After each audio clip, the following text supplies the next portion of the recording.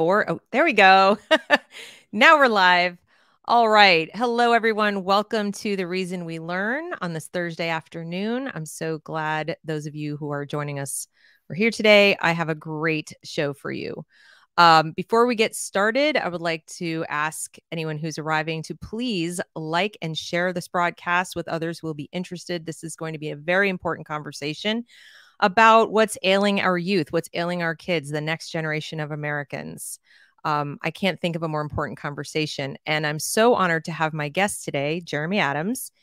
Jeremy is the author of the book we'll be talking about, Hollowed Out, a warning about America's next generation. I cannot recommend this enough. You need to get this book. And as an extra added bonus, you get the 1776 report in the back for your own perusal, so you don't have to listen to the talking heads about what it says. Read it for yourself, make your own decisions.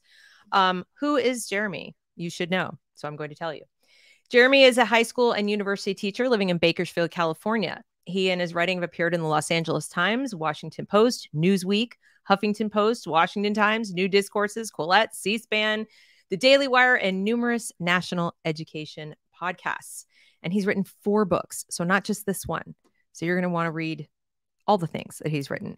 But we're very lucky to have him with us because it's rare that we get to speak to an actual teacher who has a long history of being in the classroom, loving being in the classroom, and at the same time observing it a little bit removed as a social scientist, you know, documenting what's going on with our kids. So with that said, welcome, Jeremy. Thank you so much for being here. Deb, thank you for having me on. It's an absolute honor to be here. Well, I'm really grateful for you for doing this. Well, first of all, the book was amazing. Of course, there were so many parts of it where I was going, yeah. I'm not going to lie to you. There were parts that hit very close to home because I have 3 teenagers, and hopefully we can talk a little bit about how even the, you know, parents with the best of intentions are up against a lot right now in society. Yes. But first, what I would love for you to do for the audience is explain the concept of being hollowed out. What do you mean by that when you talk about our kids in this generation? Yeah, great question. When I talk about hollowed out, what I'm talking about is essentially the human soul. I'm talking about a human personality. I'm talking about when we talk, you know, when the Greeks talked about human flourishing, when they talked about fulfillment, when we talk about these grand words like enchantment and grandeur and meaning and purpose in our lives, human beings traditionally use the same things to fill themselves in. You know, one of the things that I get really frustrated by sometimes is that I think sometimes students think that they're unique in the stream of history, that somehow they understand things and they see things that nobody else before them has ever felt or seen before. And I guess in this way that the book is somewhat conservative in the way that I believe that there are timeless truths. And I believe that there is a fixed human nature. And I think that people 100 years ago or 1,000 years ago essentially reach fulfillment in the same basic way. And that is that we find meaningful attachments. And those attachments tend to be intensely personal. We do it through love, you know, eros, finding love in our lives. We do it through friendship. We do it through scholarship. We do it through uniting to something bigger than ourselves, something transcendent, a faith, a belief in something that transcends the moment and transcends the individual. And so when I look at the things that traditionally lead to human fulfillment, and again, you can go read the book of Genesis, go read the Sermon on the Mount, go read Aristotle, go read Eastern and Western works. It's the same basic things that give us a sense of meaning and purpose. And one of the things I noticed in the last 5 to 10 years, and you know, it's weird, Deb, because I'm in this, you know, the book has been out now for 3.5 months. So I'm in a little bit of a defensive posture where you've had enough people that come out and, you know, you listen to what the criticism is. And, you know, the criticism is, well, every generation is thinking that the next one is flawed and frail. And what I would say is that's different because I've taught long enough. I've taught 24 years. Now, I know I look young and vibrant, and I look like I'm only 30 years old. But in fact, I've been teaching for almost a quarter of a century, Deb.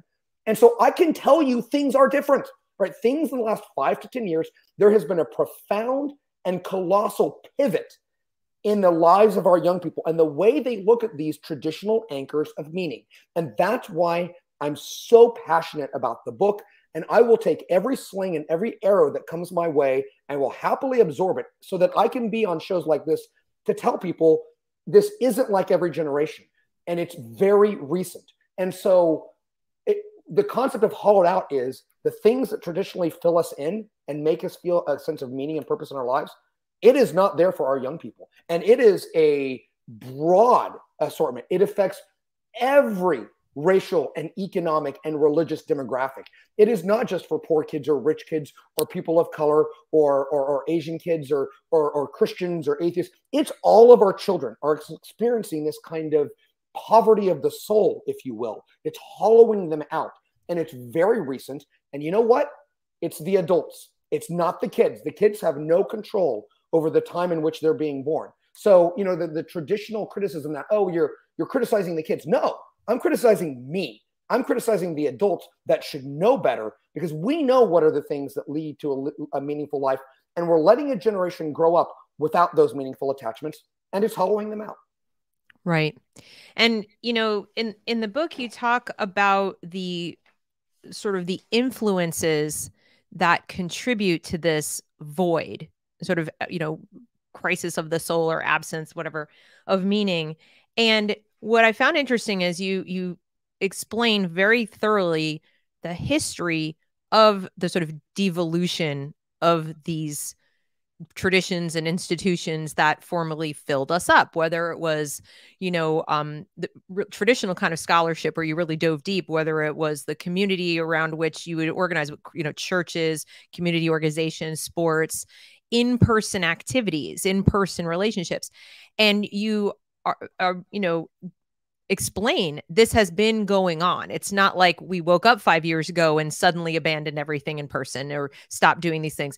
This has been a more gradual shift. And I wanted to ask you if you could talk a little bit about that. What, you know, because I mean, you cover it in the book, but if you could, for the audience, explain kind of how did we get here? How did we get to this place where we're like, meh? Right. No, excellent point. And what I would say is, you're right, it's kind of been a slow build, but I would say that, you know, the last 2 or 3 years have really, I think there are two things that have really amplified and accelerated and put a spotlight on these problems that, you're right, it has been slowly kind of approaching. The first one, of course, is the technology, is the fact that, you know, they already had what I would call a kind of corrosive individualistic culture. You know, starting in the 1960s, we kind of shifted the tone and the tenor of our culture from one where we said, well, you know, if you're a man or a woman in America, you know, the expectation is that you do believe in kind of these, you know, universal moral principles. You are going to get married, probably. You are going to go to church. You do love your country, even if it's not perfect. There's kind of these expectations that you will attach yourself to something, to a kind of more what I would call a radicalized individualism. And the technology that we've given to our young people has really augmented and allowed them to become even more individualistic, because now they can create their kind of own digital ecosystem, their own enclave, their own kind of hermitage within which they don't have to engage anything they don't want to engage in. You describe it as creating their own reality. Yes, absolutely. Where it's not just like, I'm going to cast off the shackles of traditional mores and you know, norms and live differently within the same reality. I'm going to create my own reality with my own morality and my own ethics and all of Right. Yeah, and that's one of the things that we see here, is that this radical individualism, you know, I think that for the last 40 years, we have really taken for granted, well, of course, people are going to be individuals, but in their private lives, they're still going to be domesticated by a sense of right and wrong, right? They're still going to want to have friendships. They're still going to exist within a community that has limitations on their behavior. Right. So we take the church, we take the school, we take the family. I think we've taken these things for granted. And I think all of a sudden, when you have a generation where all of these associations have been removed, where essentially they've been extricated, where they don't have dinner with their families, their view of religion is, I mean, again, I'm a public school teacher. It's none of my business what your religion is. But what bothers me is how ignorant they are about the teachings of the world's great religions. They don't know anything about it. And what they think about it is bad and that it's oppressive and that it's judgmental. I mean, we live in this weird metaphysical universe now, Deb, where it used to be that, you had the wrong view of something was to believe in something that was immoral. Now the immoral thing is to have any judgment at all. And that tolerance is the highest good. Instead of knowing what's true and moral and just and righteous, now the highest good is just simply to say, I don't care what anybody else thinks. And that anybody who judges what somebody else thinks, they are the ones who are wrong. It's a really weird metaphysical. Well, unless they've decided along the lines of the postmodernists that you have wrong think according to their tribe, which we're going to talk about in a bit too. Right. But perhaps you can explain for the audience, because even I had to sit and think about it for a while, the difference between, I call myself an individualist, but when I think of it, I'm thinking of it in terms of my, individual right to pursue my own happiness not being a destination or a feeling, but a process of making choices and solving problems that are problems increasingly that I want to solve, not necessarily that I have to solve, but always with an eye towards, life is solving problems. It's not just I exist in a state of everything's okay. Right. And so I would just like to do those things voluntarily and not be coerced. Okay. And I don't want to feel bullied or pressured or whatever by other people who tell me, what I should do irrespective of my values. In other words, when I think back to the founding of the country, I think we were, meant to be free to do what we ought, not free to do any old thing that we feel like, because that would be completely divorced from not only the values of the Enlightenment and all that, but also of human flourishing. Like you can't flourish and just be a hedonist or a nihilist. So, but I think sometimes people hear individualism and they think of it the way I'm thinking of it. And so then they say, well, what do you mean a radical? What's wrong with individualism? So can you explain like the difference between what I just described and what they're doing? Right. So when there's a dichotomy here, right? There's a difference when you talk about, you use the phrase individualism, which I think is essentially rocking the cradle of liberty, right? So you're free to be the individual that you want to be. But I think there is a kind of generational schism in the way that you and I think about liberty and individualism. So in the traditional classical liberal sense of the term, the beauty of America, the beauty of the Declaration of Independence, the beauty of pluralism is that every human being is different, and we have different tastes and preferences about how we want to spend our time. I mean, really, at the end of the day, the human journey is a problem of time. We don't get that much of it. We don't know when it's going to end. And so what are we going to do with this extraordinary blessing of time that we get? And America was a project born out of this idea that we shouldn't have these false connections to a king that we were born in, loyalty to a king, belief in a church that we don't have any freedom for. We're born into a class. And so America was a project of liberation, right? A project of saying, individuals should be free to think what they want, go where they want, worship as they please, associate with whomever they want.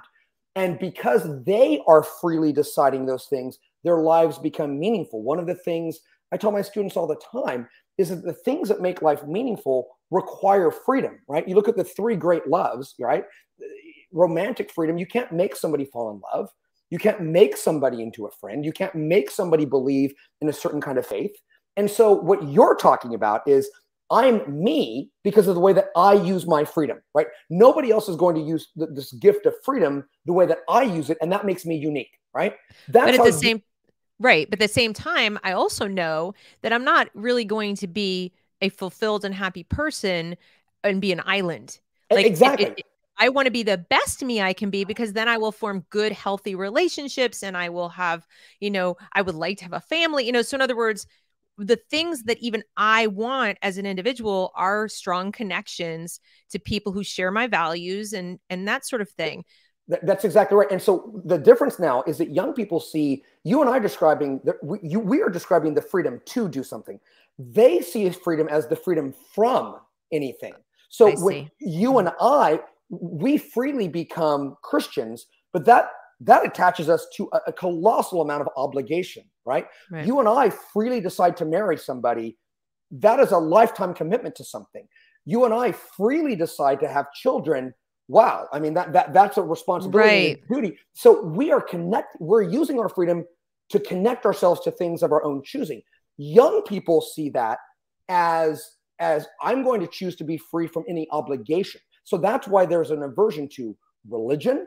There's an aversion to patriotism. There's an aversion to family. There's definitely an aversion to having children, because these are all things that tie us down. And so I think where you and I say, well, look, yeah, we got to get up in the middle of the night and change a poopy diaper.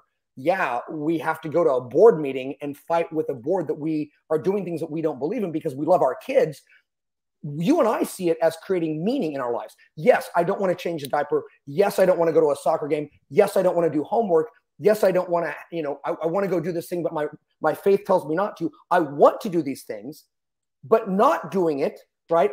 Or connecting, that gives my life purpose. They see it as nothing but obligation. And so why would I tie myself down with all of these difficult things? And so it makes me sad because they don't understand that that's the good stuff, right? The things that bind us are the things that define us for the better. Right. Well, and you talk a lot in the book too about the world in which they live, this virtual world, shows them the finished product, a famous person, a celebrity. And that's a whole other thing you talk about, is the cult of celebrity, that being famous in and of itself, not for achievement or accomplishment, but just I'm well known. That you talked about how your students wanted you to get a blue check.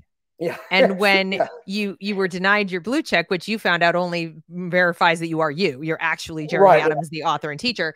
And they were more disappointed in you not getting the blue check than anything, whether you deserved it or not, or anything like that. And that, I think, is emblematic of what we're dealing with here. Yeah, it's funny that you say that. So it's been kind of interesting. My other books were all kind of professional development books. So you just, if you're a teacher, you would buy it. But it wasn't a quote unquote popular book. It wasn't a commentary book. It wasn't a soapbox book. It wasn't the kind of book you'd want to see as a bestseller. And it's interesting that, I'm teaching this. This is the first year I've taught after Hollowed Out came out. And so, you've been on the radio, you've been on national news. I've done all these things that are not normal for just a high school teacher to do, right? Most high school teachers don't have all this. And so when they want to talk to me about my book, they don't care about the book, right? They don't, God forbid they ever actually read it, right? They want to know all about the stuff like, did you really go on Fox and Friends? Did you really have a podcast with Newt Gingrich? Did you really do this or do that? They don't care at all what the book said. What the book said. Yeah, I mean, somebody said, Mr. Adams, did you know that you are the first Jeremy Adams on Google? I'm like, what does that mean? They're like, well, when you search Jeremy Adams, they thought that was the achievement. Whereas for me, the achievement was, I'm a nobody. I'm just a high school teacher. I spent 20 years working on a writing career, and finally, the book that I think is kind of my magnum opus, the height of my professional life. It happened. I'm so excited. And I hopefully get to make a difference in people's lives. They couldn't care at all about that. It was all the kind of, oh, wow, you got to be on TV or all this. I still don't have a blue check, by the way. And that's okay. That's fine. I don't think Charles means your mood. I think he means turn on a light. So I was just looking. Yeah, is that better? Yeah, I think that's better. But I was like, I hope he doesn't mean he's too dark, he's too dreary. No, I'm kidding. Yeah. No, Mr. Optimistic. Yeah, but I brought it up because what I've observed is what you described as they don't think the self needs any instruction. Right. So even when we were kids, and as you point out, in prior generations, we all thought our parents had were old fuddy duddies, or they had something they're different and we're gonna do different things. I don't recall believing that I literally knew all I needed to know. I just felt like I would learn different things, or I was going to learn what I wanted to learn and do things my way. And today I feel like they're like, nope, I'm good.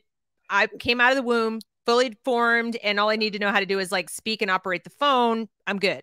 Yeah, that's exactly right. And if you want confirmation that you're correct, look at the way that we look at college admissions now, right? When we used to apply for college, it was, look, here's the man or woman I'm aspiring to be.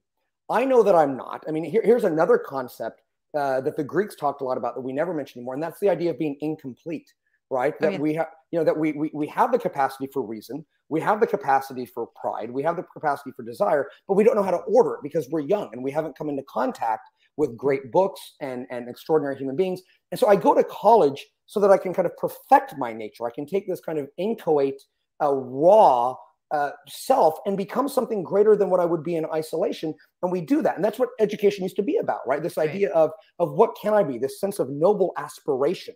And young people, nowadays colleges are like, you are perfect as you are. And God forbid we ever make you confront a point of view or a notion that you don't already agree with. I mean, to me, one of the things that disturbs me the most about colleges, and I think, all of the ideas, all these critical race theory ideas, they've been out there for decades, right? They've been there, but they kind of stayed, kind of like a lab. The virus has stayed in the lab, right? And they've just kind of been there. And I think the difference is in the last 5 to 6 years, they've escaped the lab, right? And now 14-year-olds who don't understand what they're saying are seeing a watered down version of this on TikTok and blithely repeating it. Right. What's happening is you don't have that sense that I want to impress my elders. I mean, this is something that when I was younger, I wanted my teachers to be impressed with me. I wanted to impress them. I wanted them to say, good paper, Jeremy. I love your effort. Here's how you can get better. I'll tell you, Deb, my students, they see this relationship as one-way traffic. I'm there for them, right? And they're not really that interested in really showing me what they can do, because that's not how they see themselves. And so they're not incomplete. They're perfect as they are, as you said. And I think colleges have really perpetuated this sense of, expression, right? Instead of trying to strive, we express. Well, you know what? I don't give a damn what a 19-year-old says. You haven't read anything. You haven't experienced anything. Let's study people. Let's talk to people who have experienced things. But now just let me express myself and don't condemn me and don't challenge me. Well, you said you talk about, I'm going to read from this because I can't do it justice. You said, they accept often without even thinking about it that the past is not only irrelevant, but wrong. They accept the postmodern conceit that the self does not need instruction. The modern self needs only validation and this is the key part, not ashamed of seeking satiation. And that's the thing that's missing. I remember saying I was talking to my dad way before I ever had kids, probably 25 years ago. And I said, we need to bring back shame. And I don't mean like shaming people with unearned shame. I just meant we need to bring back a healthy dose of, you should be embarrassed to demand from your elders, kind of approbation for doing nothing, for showing up and just walking across the room without falling down. And we're supposed to pat you on the head. And I was talking to my husband this morning. I said, what I see sort of 3 movements that in succession have brought us here. One, the self-esteem movement, which came up in kind of the 80s, right? Like mid to late 80s of like, here's a trophy for everyone, gold star. Then we had the anti-bullying campaigns where we couldn't hurt anyone's feelings and like everything was abuse and bullying, and kids were not left to their own devices to just cope a little bit more. And I'm not saying that everyone should, the bullying's fine. I'm just saying that when we start adding adults into the mix and triangulating, we added to that feeling that kids need to be constantly validated or else it's bullying by their peers, by their teachers. And then now we're adding the ready excuse of society hates you.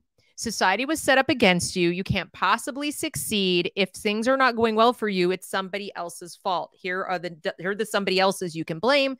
And why would we expect young people, when their elders are constantly apologizing to them for life being hard, why would we expect them to not be shameless about it?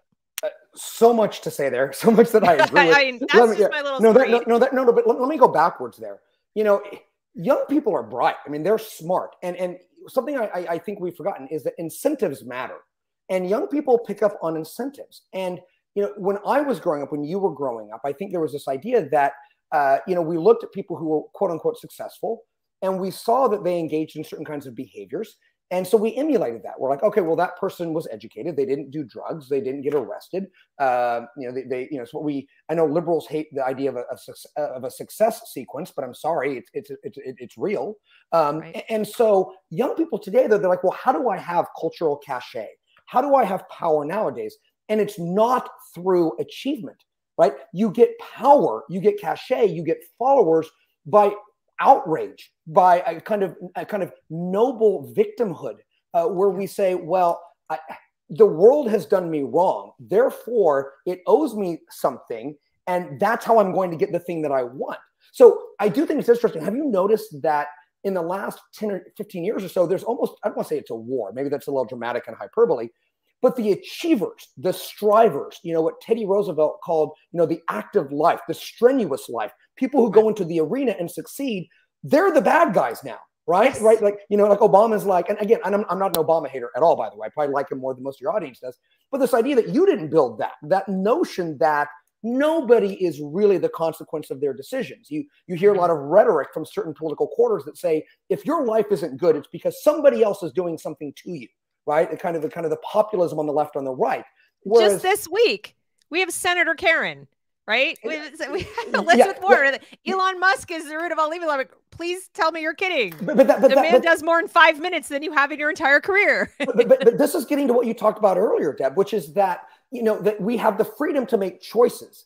And instead of saying that your life is largely the consequence of the choices you make, and instructing young people like these are the choices that tend to lead to a full and meaningful and successful life. Instead of doing that, what have we done? We have inculcated an ethic of victimhood and said, you know what? Now you get what you want, not by reaching and striving and using your liberty in a fruitful and meaningful manner. No. Now it's through this ethic of the world owes me because it did A, B, and C to me. Now, I'm not belittling the fact that some people do have higher hurdles than others. I teach at an urban inner city, and the stories that I hear from my young people and from the homes that they come from would make your blood boil and your skin curdle, right? So people have real hurdles in this society, and I would never deny that. But here's the thing. I see magic every day because I see young people who reject that falsehood that, well, I'm a consequence of all these, systemic implicit forces that I can't control, who reject that and say, no, I have an opportunity to be educated. I have the chance to make good decisions. And by God, I'm going to make that decision. You don't need to go to Disneyland to see the magic. You can see it in my classroom when young people make that decision. So you're right. Young people are smart, and they're realizing sometimes that I get power not through achievement and action, but through claiming that the world owes me something. The other thing I would say that I think you are spot on about is the self-esteem movement. Right. So my parents, and my dad was kind of hard on me. My dad, I don't want to get emotional. My dad just passed away about 3 months ago. Oh, thank you. He was an extraordinary teacher. And he was an even better father. And he came from a shack, an abusive father. And he believed in the utility and the majesty of education. And because of that, he put a lot of expectations onto me. But I remember that my dad was very clear that, like, when you have a goal and you work hard and you achieve it, then you feel good, right? That's the time to celebrate. And this idea that, that you work hard, you do the right thing, and then you feel good about yourself, that's the right trajectory. But you're so right. Nowadays, it's the opposite. We have this fiction that if kids just feel good about themselves, if they are sovereign, if they are the centers of the universe, that then they will live and achieve to kind of confirm how great they are. But that doesn't work. No, it's actually the opposite. Exactly. It hinders them. Yep, exactly. Because they want affirmation now. So ipso facto, I'm awesome, I'm extraordinary. Whatever I create has to be vindicated through this kind of ubiquitous celebration of me. And so we've made kids the center of the universe at the same time that we've severed every meaningful connection that they can have. So what do we see? Loneliness. We see awful mental health. What is the word that I hear all the time? And any teacher who's listening is going to nod their head. Anxiety. And that is because kids are lonely. They're by themselves. They don't date. They don't go out. They don't go to football games. They don't go to the movies. 1 out of 5 millennials say they don't have a good friend in the entire world. They don't love their country. They don't go to church. We've spent the last 18 months cocooning them, telling them there's virtue in being alone. And so it shouldn't, I think that the kids growing up today are going to look back on you and me and be like, what did you do to me? Like, really? I've been telling people that history is going to judge us. And I think they're going, I didn't do it personally, and I've been against it. I've marched against it. But the reality is that reality is reality. And I do believe reality always wins. It Yeah. catches up with you. You can't outrun it. You can't, I mean, you could put it off for a little while, but you can't outrun it, and it can be vicious. And what I'm concerned about for this generation is, and for those of us who will be elderly living in the country run by them, it is partly that they'll go all Robespierre on us and decide that we did this to them, and they won't be 100% wrong. And the other thing is they won't know how to fix anything that is literally broken, like, nuclear power plants and airplanes and things like that, because they're just bereft of not just meaning, but also increasingly skill. So, and I'm sorry to say, I think I'd feel a little bit more confident in their ability to fill in the empty holes in their soul if they could read. Yeah. Okay, so if they were at least reading and they knew how to read and so forth. But you see, that's where, as a parent, I feel like I'm competing, and you wrote about this in the book too, about your teenage daughter was an avid reader and then hit high school, and suddenly there's competition from the devices. And I had the same situation. My two eldest kids were absolutely voracious readers. I couldn't keep the books in the house. I mean, I was going to the used bookstore, trading them in and out, and it was just ridiculous. They'd read a book in an hour. I couldn't keep up with it. And when they got their hands on their smartphones in high school, so 9th grade, and then I think it was like 7th grade, respectively, because it happens with the younger kid gets a little sooner because the older kid got one. Right. Yeah. And also being in a split family, which, you talk about it. I couldn't do anything about it. Believe me, I tried, but they have to have the phone. It's for safety. Got to talk to dad, got to talk to mom, whatever. There are all these practical reasons that we can't say no. And so even responsible parents who want to limit the tech and want to observe the tech and check the tech and put all kinds of restrictions, we keep bumping up against the culture, which is that all their friends have the tech, and all the only other people they could associate with are on the other end of these monstrosities. And what are we going to do? Be iconoclasts and say, nope, you're going to be lonely because I'm the weird parent who won't let you have it? Or go ahead and do it and then be a little bit micromanaging about the phones? I mean, it is a never ending struggle for responsible parents against a setup they didn't choose. Like, I didn't choose this. This is the world in which I had children. And I agree. And I would tell you that, you remember a few weeks ago when kind of the Virginia governor's race, I think, surprised a lot of people, because as a teacher, I've been waiting my whole life for voters to say that education was the #1 issue. I've never seen that. Right. Yes. So I waited. I know. I've been like, please. Yes, finally. Yeah. And so I wrote this piece for Newsweek where I said, I think, people are frustrated about the distance learning and the math and the CRT and the unions and all. I think that's there, but I think there is a broader cultural frustration that you beautifully articulated, which is that as a dad, as a parent, why am I fighting my own culture to raise decent, normal human beings? I'm tired of fighting all these streams of my own society to get my children to have behaviors and values that I know will make them live better lives. And it's interesting because Hollowed Out, yes, it was by and large a book about what I was noticing as a teacher. But if I'm being really honest on this show today, it's also about my failings as a dad. And it bothers me to say that. And I don't like admitting it. I'm right there with you. Because I know all the same things you know. Well, I'm reading this book and I'm going, 100% Greeks, the classics. Yes, they should read. Why don't they know Aristotle, Plato? Why haven't they read this and that?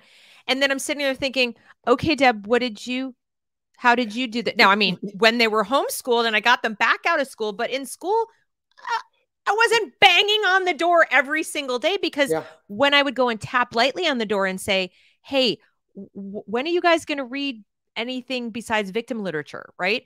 I would get pushed back with such force that I felt like I was going to get in trouble. And I would tell people that I'm going to get in trouble with the school. And I'd have people say, what do you mean in trouble with the school? Well, how about this for size? I'm worried my kid's going to face backlash from their teacher because I'm making a stink. I feel like my kid's going to feel like the outcast because they're being asked to read something that is different from what the other kids are being asked to read. at home, for example. Right. Or I feel like the teachers are going to start undermining me even more because they see me as that, creepy conservative lady that comes in and, says nice things about the classics. Right. So that's what I mean by in trouble, where like Faustian choices here. What do I do? Yeah. Well, and I feel that kind of inner struggle because, like you said, you don't want to be the kind of weird oddball parent, like, I'm against technology. You can't have the phone, because kids are really good at saying, my 11-year-old son is like, well, that's how I talk to my friends at night. That's that, same thing with the video games. That's how I interact. Do you want me to be isolated? Do you want me to be lonely? Kind of an interesting point I wanted to make to your listeners is, it's interesting when you go back and you read about the way that people in education thought about technology 10 or 12 years ago, when iPads were coming out and all of these, platforms and the latest gizmos. And it was interesting because the thinking back then was the families that have the economic resources to buy these devices, to buy, these phones and these iPads and whatever, they're going to have a huge intellectual and academic advantage over kids who don't have all of these devices, because they're going to be able to access all of these methods of learning, right? Kind of the Jeffersonian dream of the entire corpus of human knowledge in one place. Kids are going to, those rich kids are going to be able to access that. And what's interesting is that now the movement among really involved parents is the privilege is taking the technology away, right? Right. And now, right, that we're going to take that away from you, so that you have to read a book, so you have to engage, you have to go out front and play with your friends. Whereas the single parent who's working 3 jobs and just literally can't watch their kid that much time, they give them the device, they give them the phone, and it babysits them like crazy. Now, I'm not going to lie to you. Are there times when I know my kid's been playing video games more than a half an hour, but I want to keep on reading a book, or I want to go out for a jog? Yeah, I do it too. And it's so hard to resist. And the same thing, and I hope this isn't a weird conversation jump, but I kind of feel like the same thing is true of meals. Like the fact that we now spend more money in this country eating out than we do at the grocery store. Right. The fact that this kind of individualism of young people, my kids never want to eat dinner with me ever. And they come up with every excuse in the world. I put this in the book a little bit, and I had some people push back and didn't believe this. It's like, well, go into a classroom. I want you to ask kids, what do you think is meant by the term the family dinner? And my students just look at me like I'm crazy, like I'm smoking something. I said, at night when mom or dad make dinner and you sit down and you eat together and you talk together and somebody cleans up, and they look at me like I'm crazy. That radical individualism now goes into the mealtime. And busy parents are either away working, or they're running around for soccer games. They go through the drive-through. Or parents who are working 3 jobs aren't there. They're working at night. So that idea of talking to your kid about your day, engaging them, sitting down, it's simply not there. One of the things that I really want people who are listening to understand is that this is a generation that has had less adult time. Like, they're literally not connected to adult role models, adult values, adult expectations. We are creatures who learn by example, right? And we are either improved or depraved by the examples in front of us. Well, imagine a generation that has no examples of adults in their life. It used to be teachers, right? Now teachers vanished from their lives for 18 months. And what do they watch on TikTok? What do they watch all the time? They watch other the craziest adults looking for attention. That's like, hey, let's marinate myself in narcissism and borderline personality disorder. Right. That'll work out well. So you're watching either crazy adults or other kids and their value system and their way of talking. And I mean, so this is something that Giorgio, who I believe is a student, because I've been just reading the comments, and I think he's a student. He says, for me, I don't like eating together because I don't like eating sounds. Now, this brings up something. While I was reading the book, I turned to my 13-year-old and I said, that's it. Because I've been saying it now for a long time. I mean, my husband's complaining we don't have enough family dinner. I said, that's it. That's it. It's family dinner now every night, no matter what. She said, but then I have to listen to you chew. And I said, okay, how about you sit at the end of the dining room table, like you're the lady of the manor, and we'll sit at the other end. She says, well, then you're just going to talk to each other and not to me. I said, no, we'll talk to you, whatever. But I don't want to talk about politics. Okay, we won't talk about well, there'll be a phone and politics free zone. We won't talk about current events. We won't talk about anything else. We'll have dinner with the family. but there's still the chewing.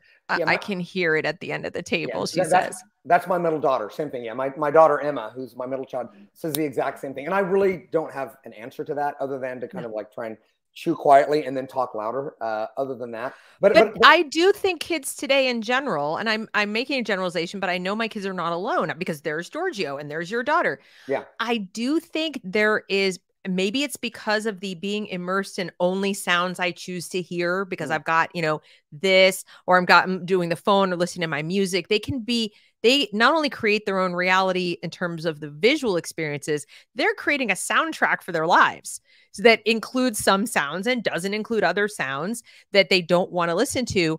And I think they are getting, generally speaking, a little more sensory processing disordered or dysregulated. In other words, what to us is not even audible. Like I don't hear other people. I hear it if I tune in, but I almost feel like they're like hypersensitive to certain stimuli that they did not used to be hypersensitive to. That's two things. One, that's fascinating. Two, I'm going to rip you off, just so you know, creating a soundtrack for their lives. I'm going to steal that. And I hope that's okay. Go right ahead. That's a really eloquent way to say it. But I would expand even further. And so not only are they creating a soundtrack, but they're also creating a kind of a visual. I mean, we all know that these social media platforms, and I want to kind of segue into talking about kind of the tension I have with my daughter about this, is you have these algorithms where they quickly figure out what you like to watch, right? And what you like to listen. And you and I know that intellectually, morally, and spiritually, we grow when we confront things that we don't like, or we don't agree with, or we have to consider. Where we're like, well, our reality is this big, but somebody out there is saying something that makes a lot of sense. It makes our reality a little bit bigger, but that's hard. It's like lifting weights. It makes you stronger, but it's unpleasant. And so on these social media platforms, it's not a soundtrack. It's a kind of it's a visual track that's so repetitive, and it just reinforces what they think over and over and over again. And here's the thing. Yes, intellectual and moral growth requires that we confront things that we have never thought about or that we disagree with, but it's unpleasant, right? It's unpleasant. I mean, I tell people, if you're a Christian, go read Nietzsche. If you're an atheist, go read, if you're an atheist, go read C.S. Lewis. If you're a hardcore liberal, go watch Fox News. Go read the National Review. If you are a conservative, watch MSNBC, listen to what liberals on the other side say. You have to do that. But social media doesn't do that because it's pleasant to be told that you're right all the time. And my daughter, who will never watch this, so I can talk about her a little bit, she, who is coming home from college tomorrow and who is the light of my life, we really began, you talked about how no politics. She would watch these videos, these TikTok videos, these Instagram videos, and would just say the same thing over and over and over again about how awful America is, how oppressed everybody is. The Howard Zinn line, blah, blah, blah, blah. Absolutely. This idea that America was founded on a myth and a lie. And she started saying things like, Dad, what's so great about capitalism? She started repeating all these tropes about, well, communism is great. We just haven't done it the right way, but my generation is going to do it the right way. Okay, well, I think a lot of people have said that and they ended up in camps. So, I don't really, but where was she getting that from? And so if I was not a parent out there, I would say, Jeremy, take the damn phone away. Take it away. It's not that hard, but it actually is that hard. It is actually that hard. It really is. And like your brilliant point earlier, we parents are just sick and tired of fighting the broader society, the broader culture. We're tired of fighting Hollywood and our schools and social media. I mean, if you think about it, conservatism doesn't have much, right? We don't have New York, right? We don't have the media. We don't have the schools of education. We don't have entertainment, right? We don't have social media. We don't have the Silicon Valley. We don't have much. And yet we're fighting all of these things. And it's really frustrating. I think I'm coming across as angry. I'm not.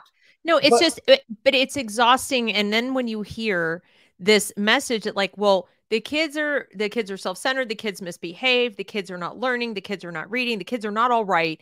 And it all starts in the home. So it's the parents' fault. And then I try to make the point to people like, yes, but every parent was once a student. This has been going on for the better part of 30 years, at least as far as the kind of like placating the children and making them the center of the known universe.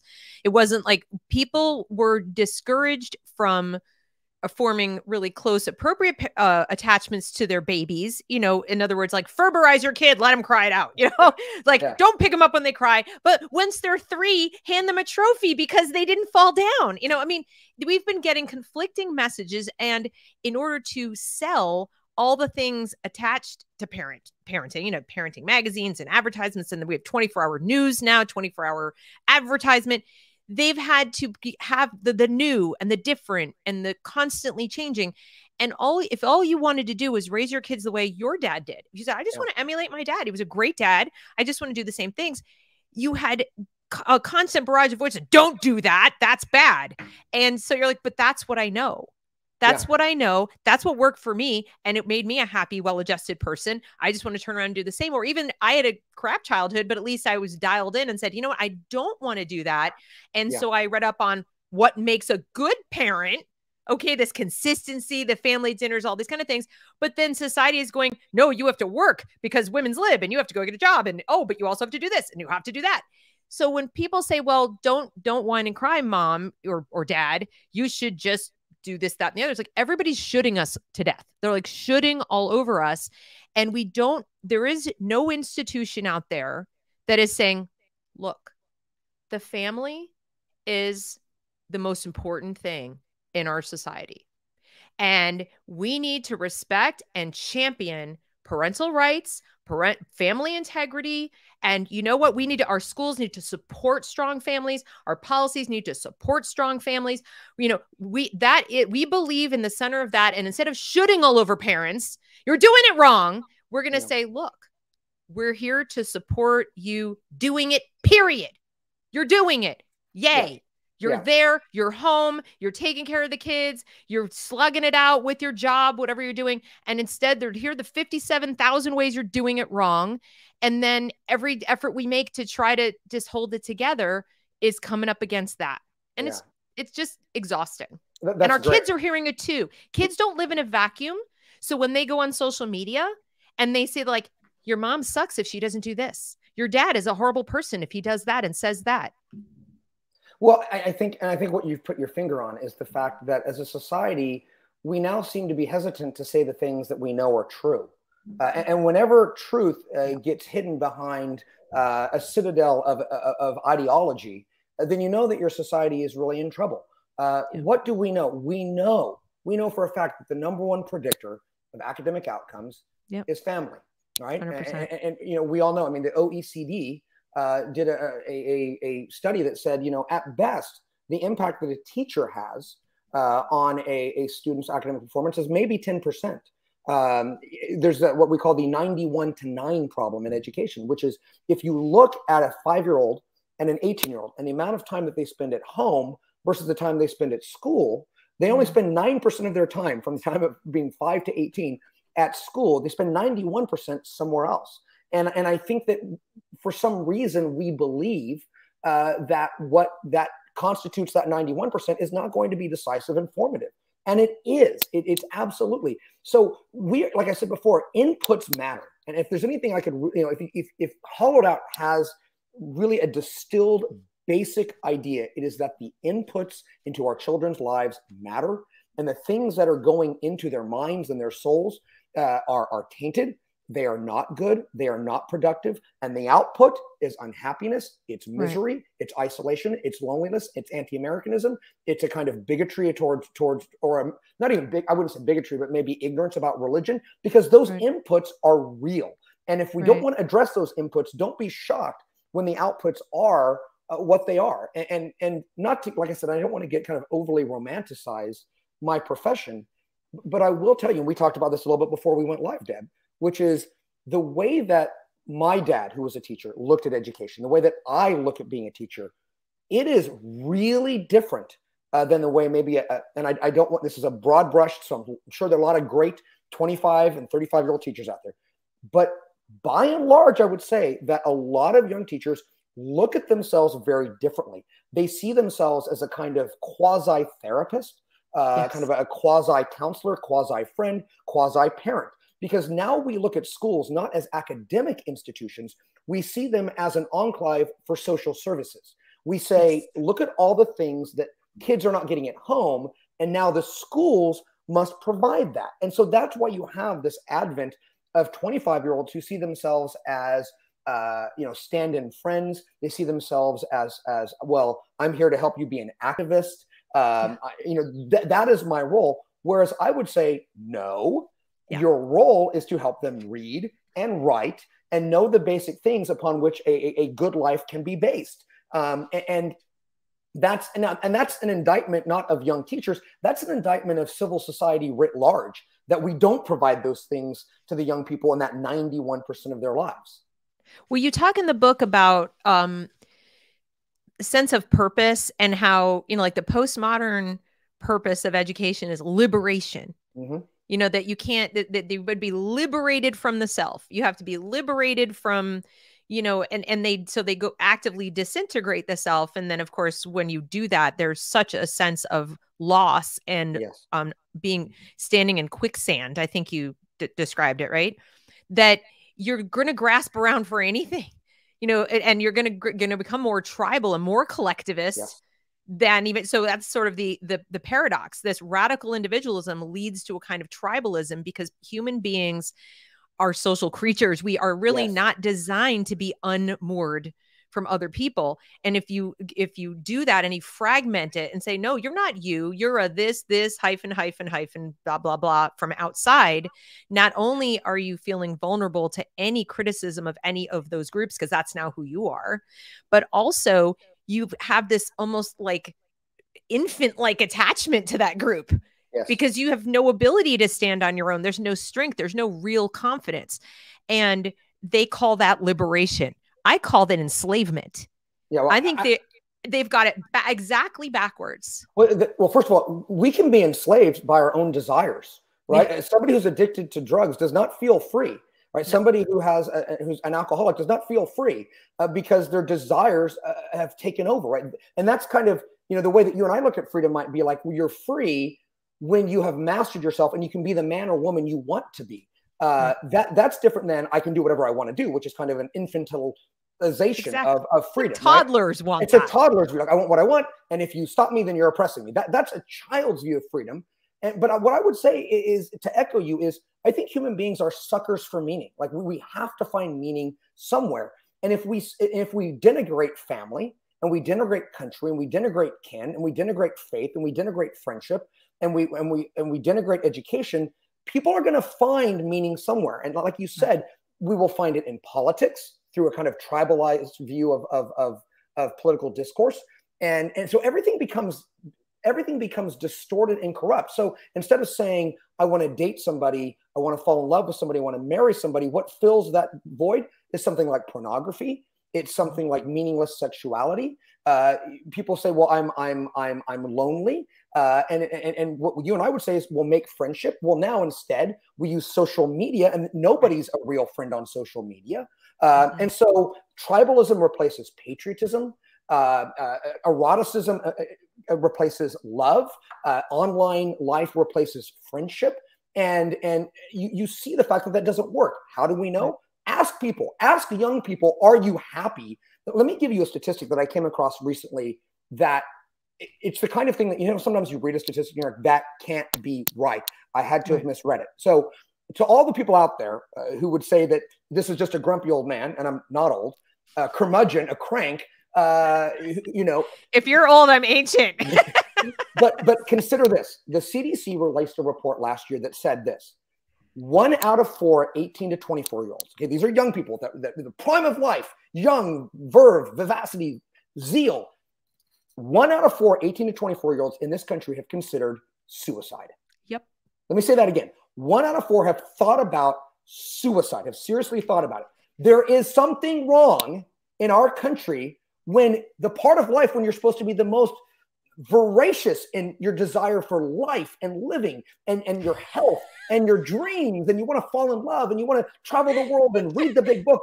It's gone. Charles, it's gone. Yeah. Charles, he's fading away because this is getting darker and darker. Do you know what's happened? You know what's happened? The sun's gone down. It never rains in Bakersfield, and there's a storm coming. Should I take like 5 seconds and turn on my lights? I'm gonna turn on my lights. Turn on your lights. I don't want Charles to not be able to see you. That's better. Better? Yes. Am I here? Okay.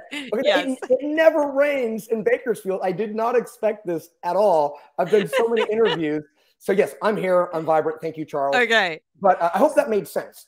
No, it absolutely made sense. And I find myself increasingly laughing at inappropriate times when I'm presenting data to people. Last night in the Twitter space, same thing. I was explaining some of the phenomena we're seeing, and I found myself in this almost like neurotic laughter presenting it because you can't believe it. Like you're saying things, you're like, how can this be true? And it comes out, inappropriate because it would be too depressing for me to say 1 in 4 children has considered suicide. So you say these things like, what? But and for us, well, at least for me, it's hard to listen to them because for them it's real. It's real. Like that is how they genuinely feel. They're not being hyperbolic. They don't have anything inside to fill that up. But for those of us who grew up with a completely different worldview and mindset, we're looking at them like, I don't even know what to say because I literally inhabit a different reality than you. I mean, that's what's going through my mind. I'm not saying it. And I can't even offer anything that doesn't sound pedantic. Yeah. Right? I don't know how to be here for you and help you through this time because inside I'm silently screaming, you live in one of the wealthiest, freest, most privileged. Yep. I mean, and even thinking back to my childhood, which was horrible. And there's part of me that wants to go I don't know what to say. That says to me, we don't have, this is not a material crisis. It's a moral and spiritual crisis that we're talking about. I don't even know how to talk about it with my own kids. And sometimes they don't have a grammar of communication for it. I mean, think about it this way. Think about everything that makes and I don't want to get overly emotional and like you said, hyperbolic, but I want you to think about everything in your life that gives you moments of joy. I don't mean happiness. I mean joy. The kind of sense that you are one with existence itself. This idea that we have this brief amount of time in the universe, and what are we going to do with it? And there are moments that sprinkle complete joy and happiness and fulfillment onto us. And when I think of all the things that do that in my life, I realize that those things are missing in the lives of young people. There are not enough sunsets, poems, or symphonies in the universe for me to describe the enormity of my love for my children. Exactly. There's no form of communication. I don't care if you're talking about ancient Aramaic and Greek, or the most beautiful language in the world, or the most powerful poet, or the most revelatory prophet. They can't capture how I feel. This love, this transcendent love that makes me, by the way, believe in a loving God. That's how much I love my kids, is they confirm to me that God is a God, in my view, is a God of love. How do you explain that to somebody that doesn't believe in family? I mean, and so what happened is that there is this kind of unbridgeable gap, I feel, erupting between people who understand, how do you explain to somebody who won't read a book what it feels like to be utterly transformed by an author? I mean, when I was a senior in college, I read a book called The Death of Ivan Ilyich by Leo Tolstoy. Mm-hmm. And it's not hyperbole for me to say that at the beginning of reading that novella, because you could read it in 90 minutes, I hope anybody out there will pick up The Death of Ivan Ilyich. At the beginning of that novella, I was one kind of man with one set of aspirations. And when I put it down, I was a different kind of man. And we read big books, we read big ideas. Because that was Les Mis for me. Longer book though. That's a big, but you can't not be transformed by Victor Hugo. But how do you describe that for somebody who doesn't want to read, who doesn't understand the magic of it? To me, it's kind of like faith. Is that, there's that part in the Sermon on the Mount where Christ says, "Blessed are the pure of heart, for they shall see the face of God," which means you have to believe something before you see it. Seeing is believing is not true. You have to believe that something is there before you even open yourself to seeing it. And so to me, I'm trying to get my students to see the power of learning, the power of love, the power of friendships, the power of books. Again, all of these things that just make our lives bigger. But they don't have any, especially once they hit puberty. We know from just developmental research that it's a natural progression for the developing human to start to pull away from their parents and start to look to the outside world for influence and meaning and so forth more. Like, I mean, at least half, and increasingly as they get older, more, like about 60-40. And I just think we are bereft of real heroes. We don't celebrate the right things. I mean that in the literal sense. We don't celebrate the right things in our culture. What we celebrate is so often really pretty base, and, fame for fame's sake. We might celebrate athletic achievement, but we never really see the process of all the hard work that it took to get there. Yeah. And we celebrate the biggest, the most, the fastest, the things like that. But how about the effort? How about the effort? Remember, I'm sorry. It's just, they're not able to believe that they could do things, because the people they see doing things they're in the 0.001%, right? The famous.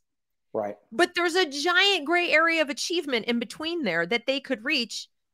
They don't see that, though. They're like, here I am on my couch, and there's that person with 100 million likes or whatever. And that's because the kinds of people who we used to celebrate, we don't celebrate anymore. So there's that great line at the end of George Eliot's book. I think it's called Middlemarch. I'm gonna butcher the quote, but it's essentially the fact that our lives are possible because of the lives of people with graves that are never visited, right? The nobility of a life that contributes, but does so quietly, meekly, nobly, humbly.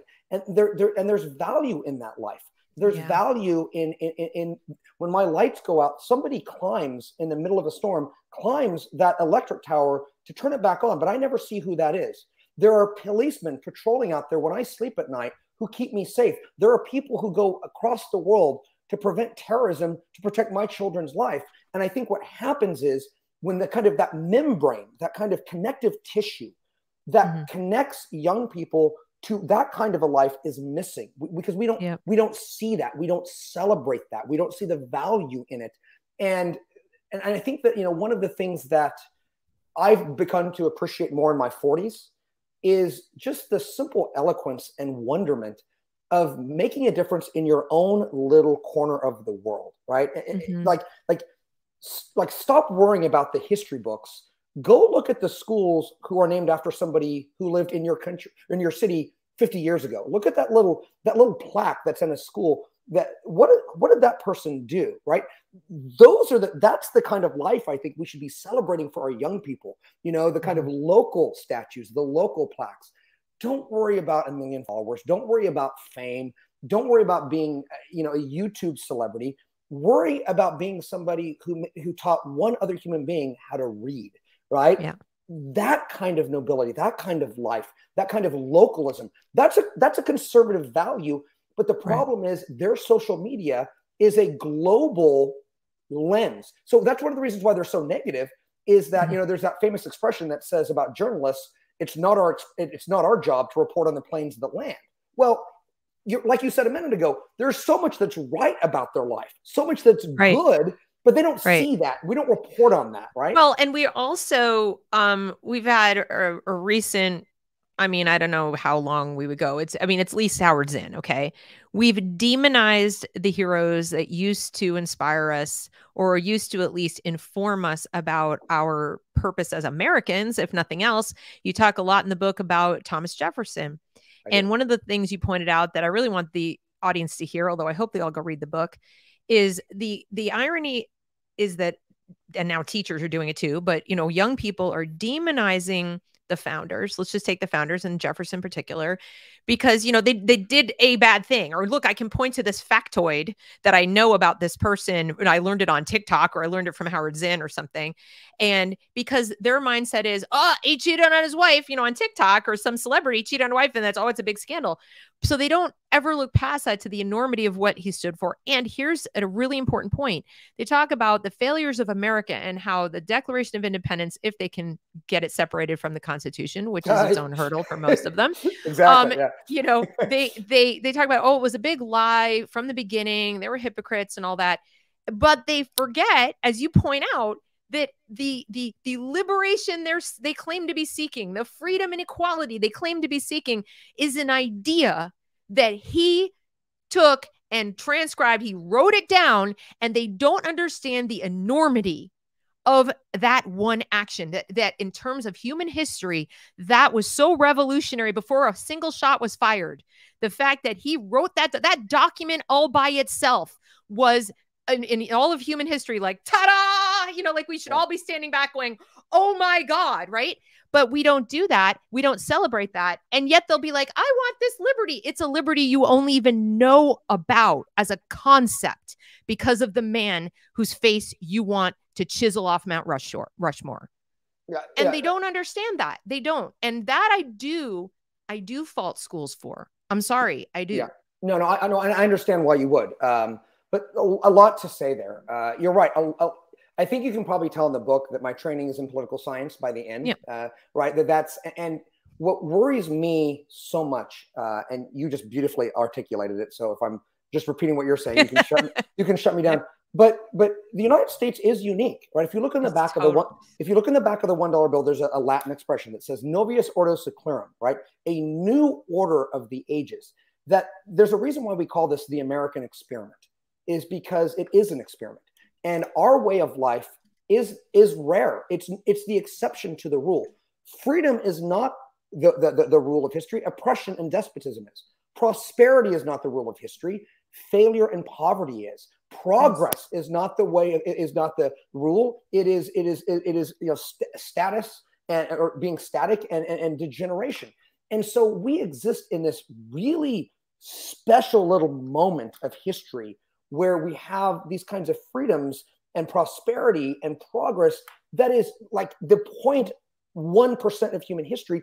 And yet when you're born into this time, you take it as being normal. You don't realize how precious it is. It was a 5,000-year leap, literally.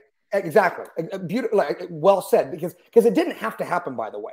There are some things that if a scientist didn't discover it, somebody else would have done it. It is not the case that if the American Revolution didn't happen, somebody else would have become the first liberal democracy. That's not the case. That is absolutely not the case. I mean, you could go all the way back to the Greeks. What happens? And it's not permanent by default. No. How many people have told us that, from Ben Franklin to Abraham Lincoln and on forward? And that's the point that's what I'm trying to get to, is our way of life has to be renewed in every single generation. I would encourage anybody who's listening to this, we always talk about Abraham Lincoln and the Gettysburg Address. Great. We always talk about his second inaugural speech. Great. But go back to 1838 when he was a young man. And I think it's the most underappreciated speech in American history. And it's called his Lyceum Address.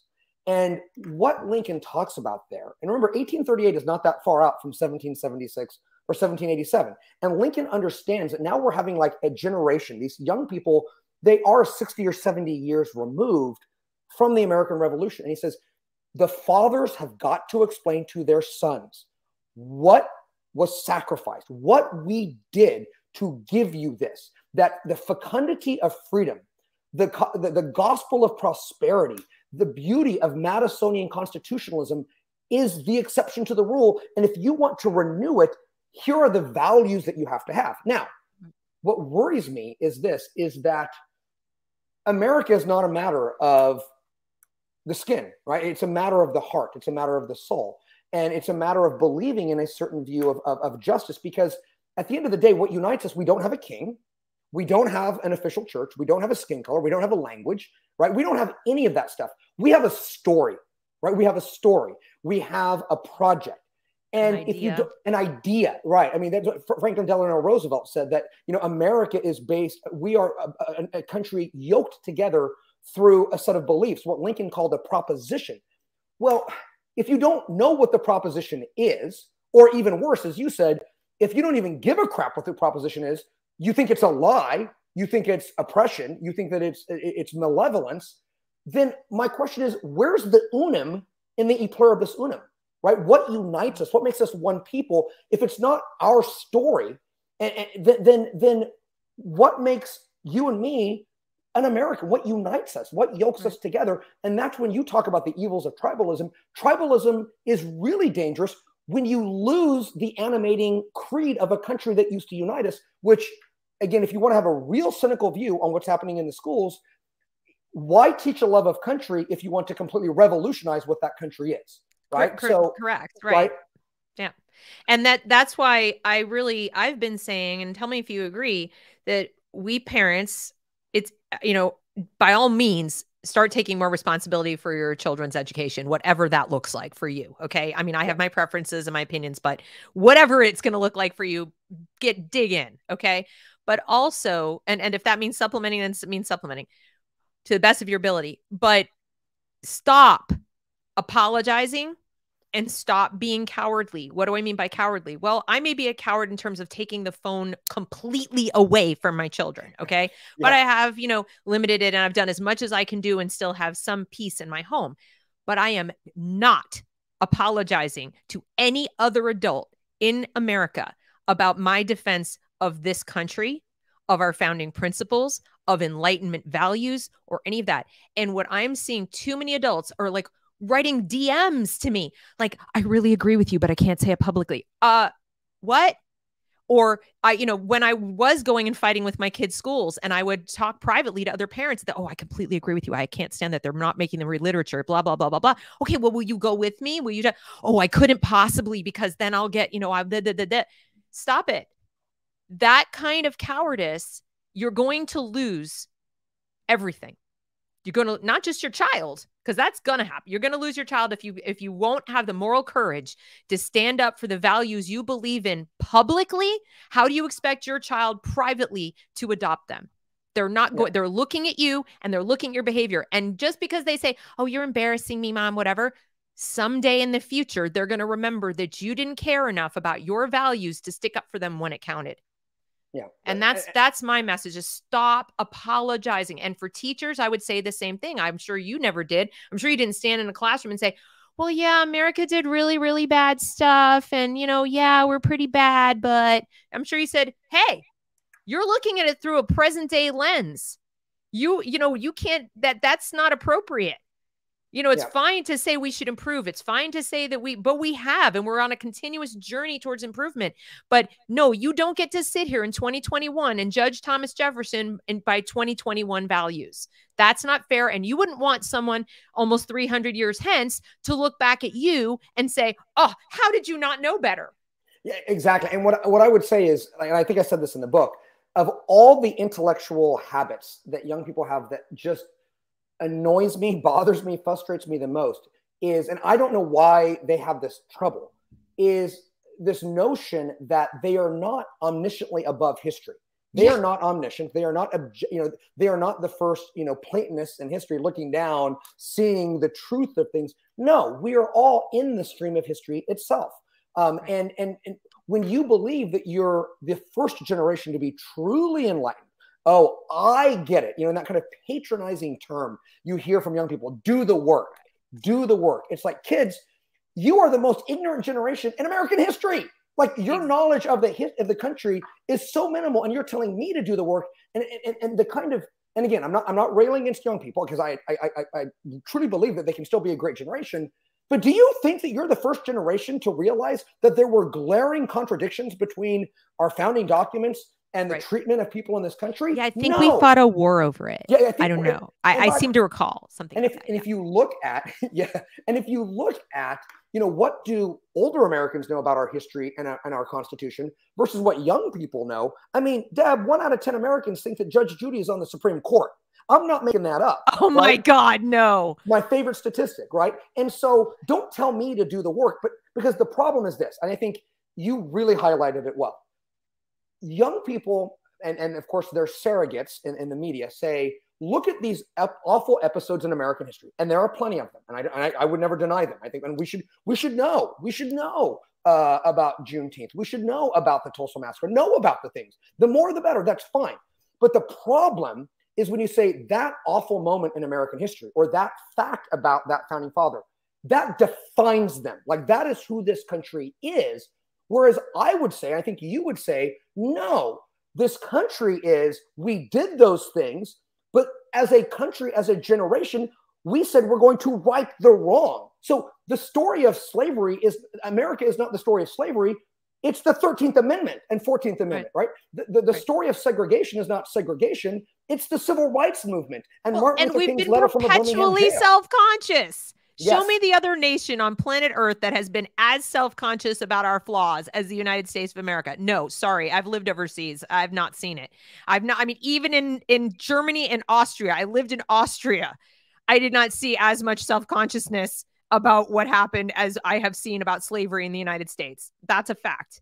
And, you know, they banned certain things and they did certain things, but I've not seen on the personal, individual level the same degree of, you know, whatever it is. Well, but there's a difference between, there's a difference between self-criticism, which is good, but self-loathing is not, right? No, because I would put it this way: I wouldn't ask them to hate themselves. I'm just saying, you know. I was surprised. Right. Well, I think the problem is that, like, I was always taught about a really flawed country that absolutely continues to try to redeem itself. Right. That's different than learning about a country and say it's irredeemable, right? So, like, exactly. the 1619 Project said, you know, racism is in our DNA. Well, you can't change your DNA. Whereas I would say, with a country of freedom and agency, we can change. That's the whole point of the country, is constant redemption. But if you think it's irredeemable, then there's not much you can do about that other than start over, which I don't want to do. Yeah. And they're not inquisitive. This is not a generation that hears a really negative thing about their country and says, I'm going to go find out if that's even true. Right. And in fact, and it's pretty typical, actually, that if you as a human hear something very negative about something that you're associated with, or a person, or in your country, whatever, your first instinct is, I don't want to be associated with that. You know, like, I don't want to be associated with the negative thing. And so it's not to go, I'm going to verify that that thing is really that bad, especially if you haven't been taught the skill of thinking critically from the get-go. You're not a proficient reader. You haven't been presented with any kind of counterbalance to the negative information at all. It's all struggle. It's all negative. And, you know, then they tell you this is the truth. This is the truth. And I know it's difficult when you want to stick up for your values and your beliefs and your country, because there's always somebody right now going, oh, so you're one of those right-wing Nazi fascist extreme. They call you all the evil names. It's a tactic, though. It's a tactic that people who have no other argument, they have no real argument, so they just use words to put you off the scent. Just, you know, we're going to demonize you. Right. And I'm seeing a lot of linguistic trickery going on, and our kids are ill-prepared to deal with it. Again, because the teaching has not given them that. And so when they use this like neurolinguistic programming on them, they're sitting ducks. Yeah. Well, they're sitting ducks. Yeah. And what I would say about that is, you know, when you look at the way that we think about these, you know, these different episodes in American history that we're not necessarily proud of, you know, what bothers me is that young people look at that and they rightly say, well, I don't want anything to do with that past. And I get that, right? And I agree with them. I don't want anything to do with that past either, which means I have to absorb what this country was supposed to be about, realize where we came up short. And my generation, the commission that I have is to live up to that ideal. Remember, the preamble doesn't say a perfect union, it says a more perfect union, but their reaction to it is that anybody who did anything in the past that is at variance with a 2021 worldview, we literally have to take down those statues. We literally have to say, I want nothing to do with them, which is, I would say, there's a reason why we celebrate people. Like, so for instance, I went to a college in Virginia called Washington and Lee University, right? And as we all know, Robert E. Lee was the head of the Confederate Army. But the reason why Robert E. Lee was put into the name of the college has nothing to do with the Civil War. It has to do with the fact that after the war, he became president of the college. He instituted a lot of great things, and that's why he's in the namesake. That's not a hard concept. We don't honor Thomas Jefferson because of the bad stuff. It's very clear we honor Jefferson because, you know, he was, you know, the writer of the Declaration of Independence and the Virginia Statute of Religious Freedom and the founder of UVA and all of his achievements as president. He did these other things because he was a human being, but we celebrate the things that transformed the country. And I remember being shocked a few years ago where I was talking about how I think Grant as a president and as an American is underappreciated. And I write about this in the book a little bit. And I had a student say, oh, you mean the alcoholic, right? Like the entirety of the guy's life. It's like all they know. All they know is the negative. And so it's So really can we do hard. that with Angela Davis and Nat Turner and a few other people and Che Guevara? I mean, can we apply the same, at least if Yeah. we're going to do that, can we also do it with, Karl Marx and Joseph Stalin and, I mean, Mao? Exactly. I mean, if we want to talk about canceling people, let's look at who your heroes are. And I guarantee, Seriously. and so at the end of the day, we celebrate what is laudatory. We do not deny the bad. We study it and we say, this is what we moved on. This is what we corrected. Right. This is what we remedied. But this notion that it has to be a wholesale rejection of everything that came before is so sad to me. I mean, not to get too academic, but my favorite historian from antiquity was Plutarch, because Plutarch wrote a book called Plutarch's Lives, where he talks about all these extraordinary Greeks and Romans and these achievements of them. And the founding fathers loved Plutarch. And they read about Cato and Cicero and Caesar and Pericles and all these extraordinary men from the past. And Madison and Jefferson, Washington and Jay, all of these men understood that they were not perfect in their time, but we're going to take what was right about them and use that to inspire us to do extraordinary things today. And what makes me sad, Deb, is that America, we have our own extraordinary history full of amazing men and women who young people could learn from to say, I'm going to live a better life because of what Madison did or Lincoln did or Martin Luther King did.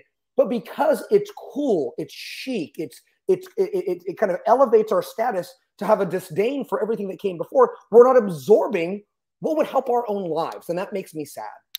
Yeah, it's very sad. I really want to see, I'd like to participate in a movement that makes classical education cool.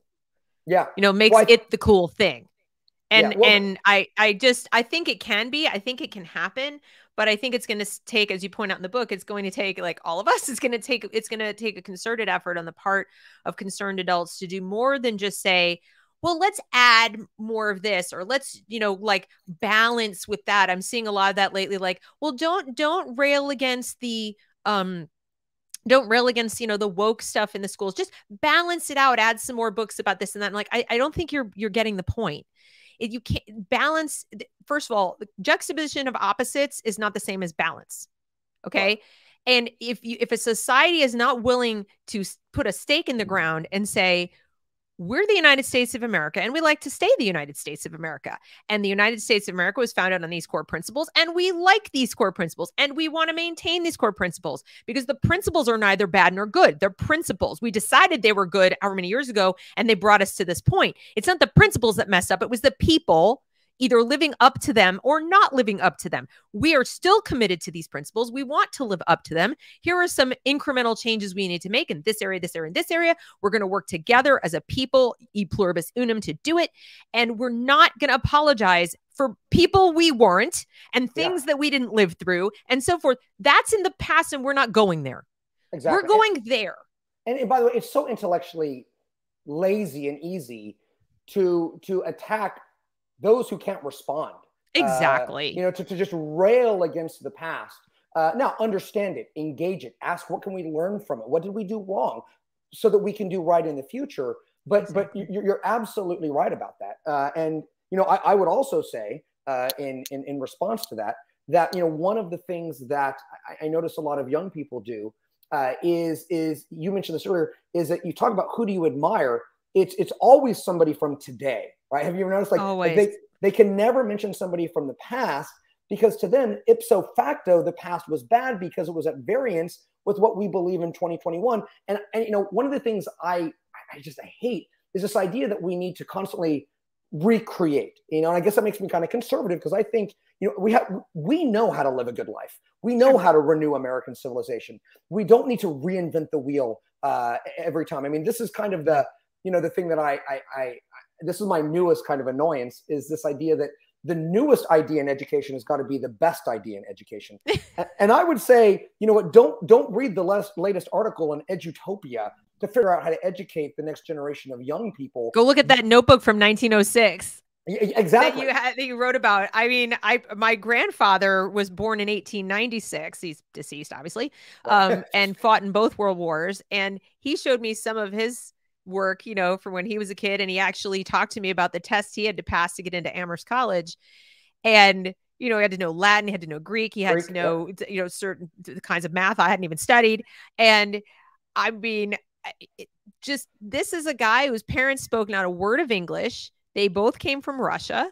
He was an only child growing up in Brooklyn and had to take, a train and a horse and buggy to college. And he had to work his whole way through while he was there as a as a little busboy dishwasher in the dining hall, because otherwise he couldn't have afforded the meager tuition. It was like $700 a year or something like that, but he still couldn't afford it.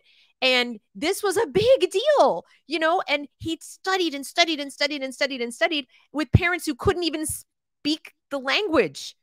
Okay, but he didn't speak Russian because they insisted on speaking English to him in their broken way. And then he tried to teach them English. And our kids can't conceive of this world. And like you said, they're my hero is my grandfather. Yeah. He's gone now, but he's my hero, and he was my hero growing up. And the thing he always said to me was, he said, life is not a dream in the clover. Onto the walls, onto the walls, onto the walls, and over. And that was every time I'd be like, oh, this is hard, blah, blah, blah. He just repeated that phrase. And I'm telling you, every time I got into something hard, or, like, oh, I'm in school and, oh my God, I got this exam or paper or breakup or something terrible happened, I just kept repeating that in my head. Kids need these things too. Now, wherever you get it from, if it's a saying from your grandfather, if it's from a prayer, if it's from church, whatever it is, you need these little messages to hold on to that say, yes, life is hard. Yeah. It's hard for everyone. You're not unique. The degree to which it's difficult, the ways in which it's difficult might be different for you and somebody else. And, you don't have a right to belittle somebody else's hard, and they don't have a right to belittle yours. Okay. It's hard, period. But yours is yours and theirs is theirs. And you don't judge how to get through your stuff by what somebody else is doing. And these are just basic life lessons that it seems like we don't even have these conversations with our kids anymore. Yeah. We just don't even talk about it. First of all, that was beautiful. That was beautifully said. And people on my channel know I do these little rants, so I apologize. I didn't warn you. No, that was great. No, that was beautiful. But they're organic, I swear. I don't think you're reading it off a teleprompter there. And I would double down on that and just kind of say it differently, which is that, there are a lot of human virtues that exist, right? And a lot of the ones that we talk about in schools today are good, right? Empathy is good. Compassion is good. Kindness is good. Charity is good. But you know what else is good? Fortitude. Yeah. Strength, prodigiousness, temperance, the kinds of virtues that we used to talk about in the ancient world. And I think that those virtues should be balanced with these other virtues as well. It's an all of the above is what we should be doing. And I think what you said really well is that the things that are hard in life, those are the good things, right? It's the hard stuff that's worth doing. Nobody cares about the easy stuff. And yet when we start to say that you should get a trophy, that you should make the team no matter what, I think what we're teaching our children is that the things that we should be striving for shouldn't be striven for. They should just be given. And yet I would tell you, as somebody who, one of the lessons I've learned the hard way, and I don't know how many of your listeners out there are aspiring writers. If you want to have really low self-esteem, go on the journey of being published, right? If you really want to get into the feeling of rejection constantly for a long period of time, try and get a literary agent, try and get a big book published. I did it for 20 years. And, just a quick story is, this was my dream. Hollowed Out, I have it right here. This was my dream, was to write this book. This was my magnum opus. And it came out on August 3rd. And 4 weeks before that, my father was diagnosed with lung and brain cancer. Oh my God. And in the middle of August, my daughter left for college. So I had these three things happen at the same time. My dad was dying of cancer. My daughter was going away to college. And I was doing all of this publicity for the book. I mean, I was getting up at 2:30 in the morning for a 5:30 show on the East Coast. I was staying up till midnight, talking on Sirius radio. And I was having interviews, and then I would get in the car and take my dad to a cancer treatment. And what I realized was that no matter how high you think you climb in the mountain, you can still grow. And that the pain, the difficulty, the arduousness of the journey, it transforms you in a way makes it worth the journey. That's what makes it worth the journey, And so, after my dad passed away, I went into his room And I'm sorry.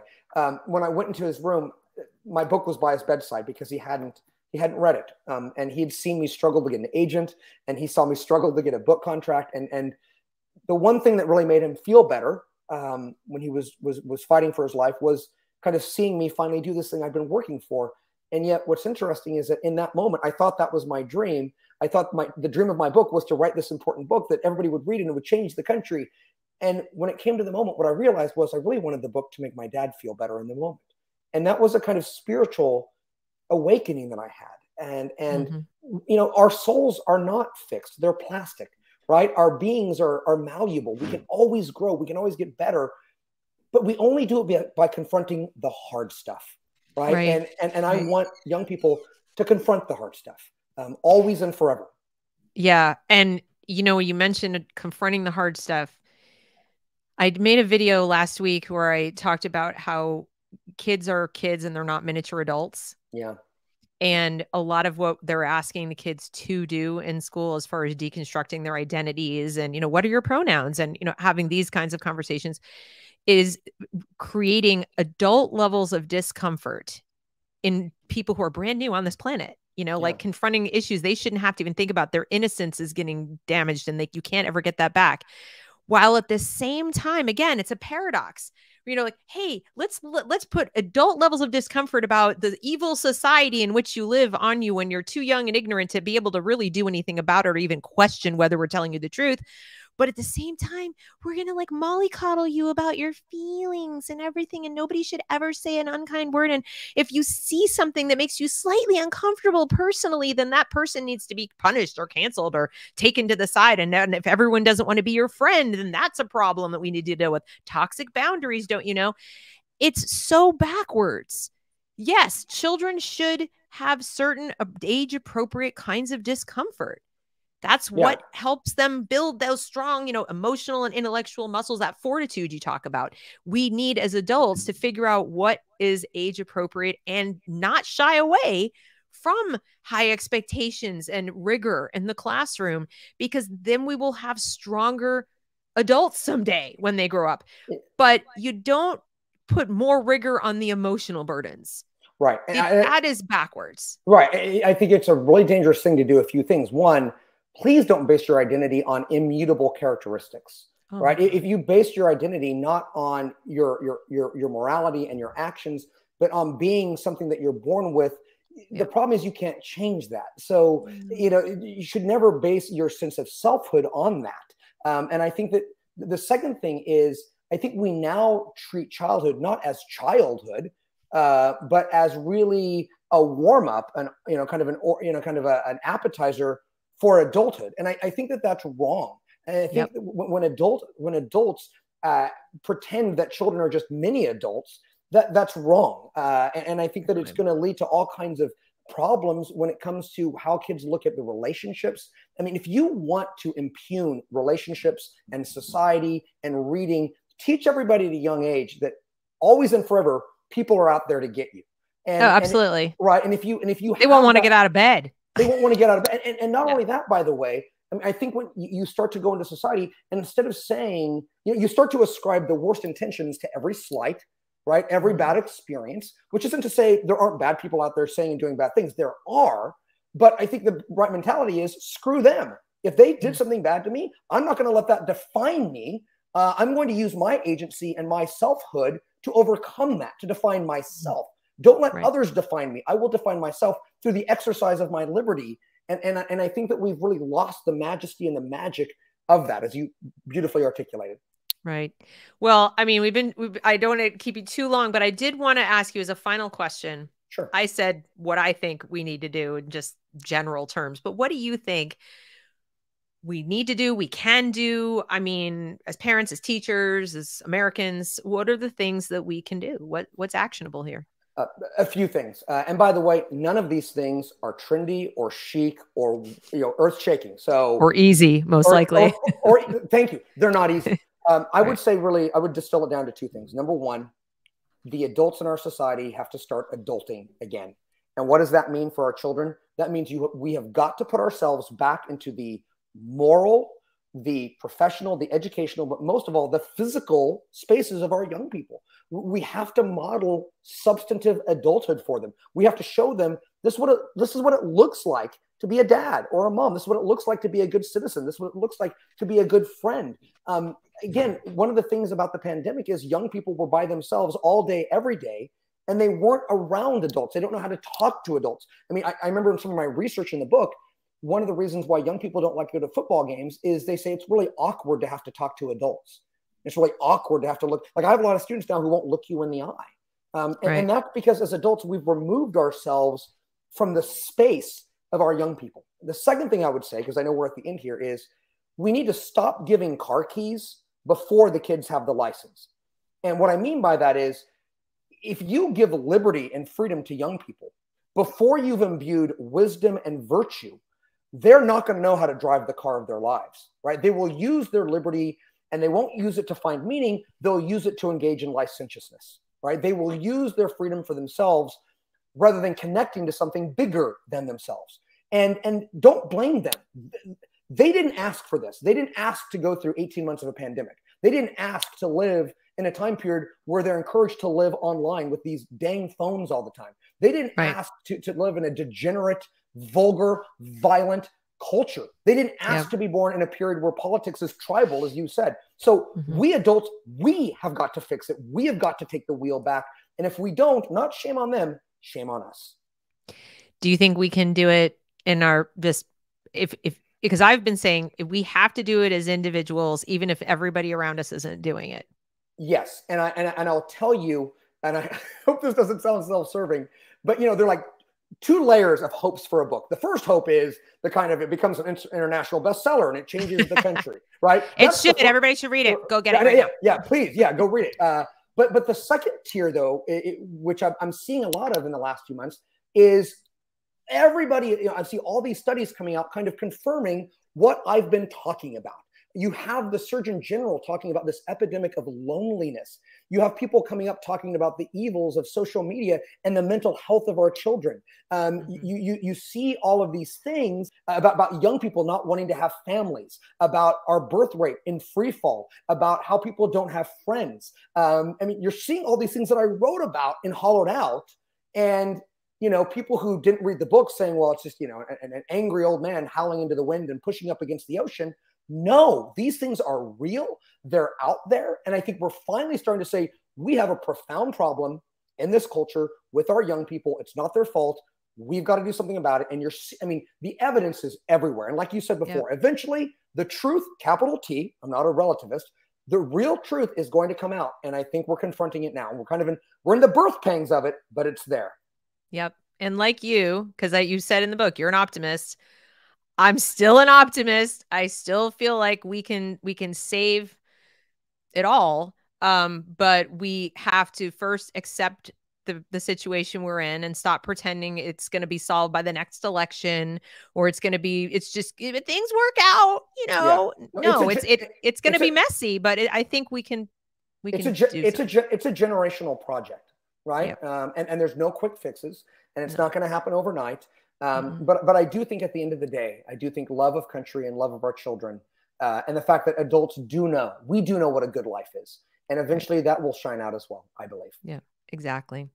Well, thank you so much. Thank you for coming and talking to us. And thank you for this wonderful book. Please, everybody, go get Hollowed Out. All right. It's a quick read. It really is. You won't be able to put it down because you're going to be reading it going, yep. But he puts things so well that it's just like, there were so many parts I wanted to read out loud, but everybody else should go read the book.